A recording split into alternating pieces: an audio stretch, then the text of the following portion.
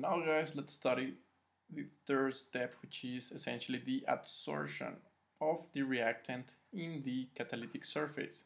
And as I told you before, we are pretty interested in steps 3, 4, and 5. 1, 2, 6, and 7 aren't that complex right now because we're studying actually reaction engineering, not that much the mass transfer coefficients. So adsorption, step 3, that's called as any active site. So what we're going to do is essentially our reactant is going to be adsorbed in our active site, and we're going to call that A times S. We have two models of adsorption. One is non-dissociated absorption, and the other one is dissociative absorption. We're going to see the difference in the next one.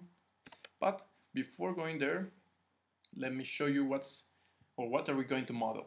We're going to model essentially the reactant plus the free active site and the active site plus, or not plus, but including the reactant, okay?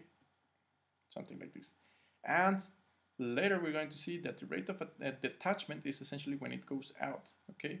Because we have a balance, guys, so we cannot simply say that only attachment is included. Also, we have an equilibrium of detachment, so we need to account for that, okay? Even though you know you want to react A to form it to B, we need to still account for that. And actually, just check out is the partial pressure of CO times the concentration of that. And this one here, you have negative constant, just be sure it's the same value, but they have different sign. And as you should probably know, in equilibrium or chemical equilibrium, you just need to add the rate of reactions and you will get the overall rate of reaction, which I get this one here. Let's continue. And if we apply by definition that, let's say, Ka over K negative A is my equilibrium adsorption constant, then I can apply it and simplify into this. Actually, you don't need to do this, but it looks cool to have, you know, the rate of reaction. And actually, this rate of reaction means rate of adsorption, which could be considered as a reaction because you have A plus S and you're going to form the active site, but it's not a reaction per se, okay guys? So just keep in mind that. And you have the constant, which we are used to work with, and you have these concentration terms, which you are probably also used to. Now, if we do an active site balance, will be the total active sites concentration equals the ones that are empty or vacant and the ones that are already with our reactant, okay? So of course empty plus not empty ones are going to give you the total one. In equilibrium, the rate should be equal to 0, so let me go back. This rate right here is going to be 0. You pass this dividing, you can cancel actually, and this can pass in addition, so you're going to have this equals this. And you can actually solve for COS, which will be essentially this here. Or if you want to, let's say, for CV, let me substitute this value here, right here. So if I want to solve this in terms of COS and total, because I probably know this one and I want this one, so I'm going to input this value here. And I got this equation. But I don't want that, I want to actually rearrange that in order to get, if possible, the concentration of my active site plus my reactant. So I try to do that and I get this expression, which is a very typical and very known form.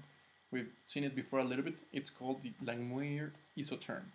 Okay, so for this concentration of active site, you're going to have a dependency on, of course, you know it's Ka and K negative A.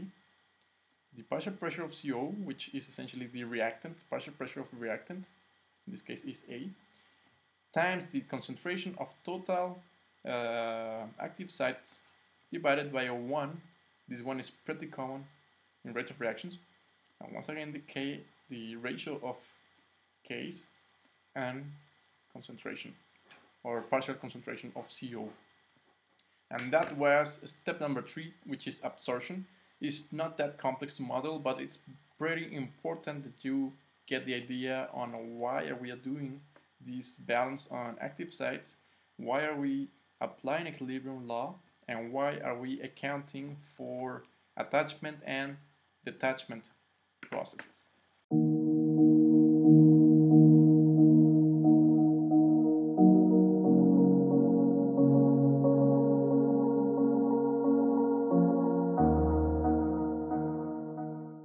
What's up guys, it's me, Chemical Engineering Guy. So if you like the video, why not push the like button? It really helps me to know if you're liking the videos or if I should be changing something or I should be adding something, taking out content, whatever. Also, sharing is caring. So if you got any kind of friends, teachers, colleagues or whatever kind of person that might be interested in this type of content, why not share it?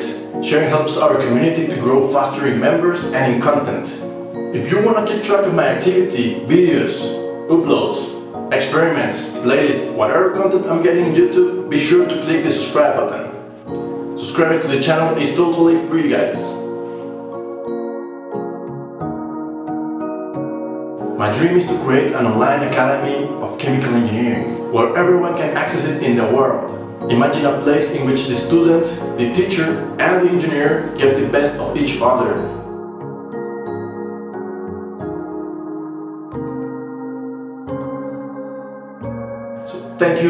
Thank you guys for the support and the love.